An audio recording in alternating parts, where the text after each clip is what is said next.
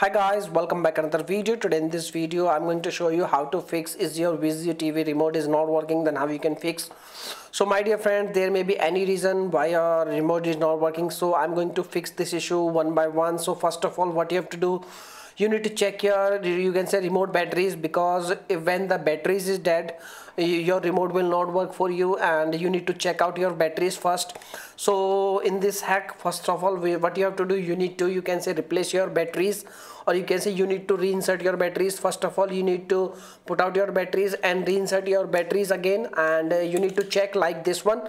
You can use your any camera, like your mobile camera also you can check, and you can use any camera. You will see this kind of light in your remote. If you are getting this kind of light in your remote, that means your remote is working fine. You need to just simply, you can say, pair with your remote once again, and you need to unpair and you need to pair with your remote TV. Okay, so in this case, if you are getting this kind of light, you need to pair your remote once again. Your remote will work for you. Okay, if you are not getting this kind of light in your remote, that what you have to do, you need to simply replace your batteries.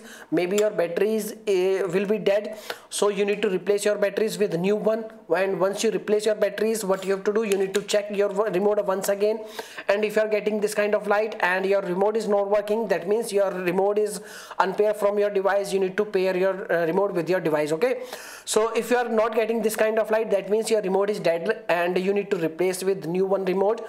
And your remote is not getting this kind of light, that means your remote is totally dead. Okay, so in that case, you need to replace this one remote with new one device, and you will get new remote and your remote will work for you. Okay, so by using this method, you can easily fix your remote is not working problem.